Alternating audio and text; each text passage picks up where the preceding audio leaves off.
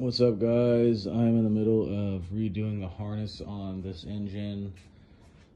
This is the old head. It's blown, so we're not worried about that valve cover just sitting on there, just for mock-up. I'm going to use these old connectors off of my original harness to make a new harness. I'm actually running a fueltech FT550. I know I could have got new ones, but I'm kind of cheap like that. I'm just gonna reuse these ones. They're perfectly fine. I could just get new pins and crimp them onto the new ones. I took them all off. I probably will take that one off too, the C101 connector. I'll probably need that. I'll probably utilize that. I might even utilize this grommet. I'm not sure. Or we could go with one of those bulkhead fancy connectors, but I'm probably not going to. So yeah, there's that. She's out there broken down right now. If you are following the build, you know that the original engine let go about a little over 600 horsepower. It was stock K28.2, but this is the new one. It is a sleeved engine. We'll be wiring up 8 injectors, miscellaneous sensors, no more map sensor. FuelTech has that built in. But yeah, follow and stay tuned. This is the old setup. I got this all sold. I got this sold to a fellow on Facebook. Stay tuned for the build. What else? That's really it. I got the head right here for the new engine going in. Stock TSX crank, IPS KT2 cams. Everything else is kind of at work. I got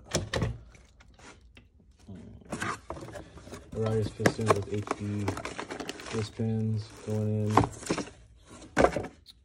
Commando K gasket, L19 head studs. So we should make some horsepower for sure. Totally thinking about getting rid of this. Not sure. It's the water pump housing. I might go electric water pump. I'm running into a problem with 8 injectors is I had to grind that down because the fuel rail hits it. So it worked on the last setup, but I'm not sure if it's gonna work with actually utilizing these 8 injectors, so I'm not quite sure yet.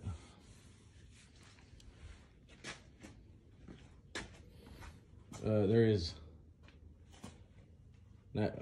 nitrous on here, but I won't be using it right now. I don't think so. Anyways, yeah, well, that's it. Stay tuned. So here's the beginning of making the harness for the Element. I just kind of measured to how long I think the firewall is to where the display is going to be. Just kind of use this to mock it up for the length. This is about how far the firewall will be.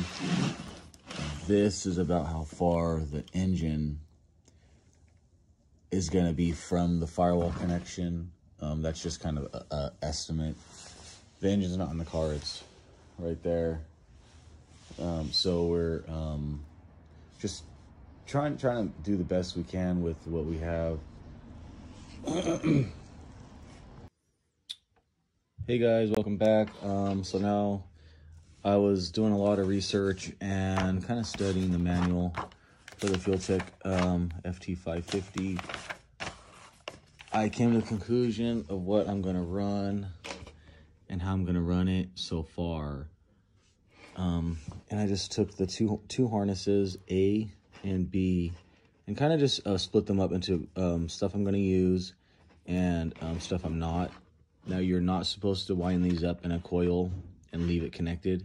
You could just simply de-pin them out of the connector. But for now, before it's permanent, that's how I'm going to do it. So if you go over to connector 1, we have 1 through 4 I'm going to use for primary injection. And then we're going to use 1 through 4 grays for coil 1 through 4. I'm using white input 1 and 2 for cam, intake cam exhaust sensors. Let's see. It says coil 4, that's just the same. It's just on the other side. Then I'm going to use white input number 5 for throttle position. White input 6 and 7 are going to be fuel pressure sensors and oil pressure sensors. And we're going to use coolant temp on number 3, white number 3, and VSS input on white input number 4. So here, it fell down. Oh. So here I just separated these into what I'm going to use. These right here, I think one of them is a ground, one of them is power, a couple grounds, a couple powers, one of them is a switched relay. So some are going to go into the engine bay and some are going to stay into the cab. I will be mounting the battery into the, under the dash. It's just a nice AGM battery under the dash to make the wiring super short. And here is connector B. So I'm running 8 injectors, so all the secondary injectors are going to be wired to outputs, blue outputs again. 8, 9, 14, 15 is how it's wired here. I'm going to use yellow output 1 and 2 for VTEC solenoid and VTC actuator. I also have a turbine speed sensor on the turbocharger, so I'm going to use white input number 8 for that, and yellow output number 3 for the boost solenoid.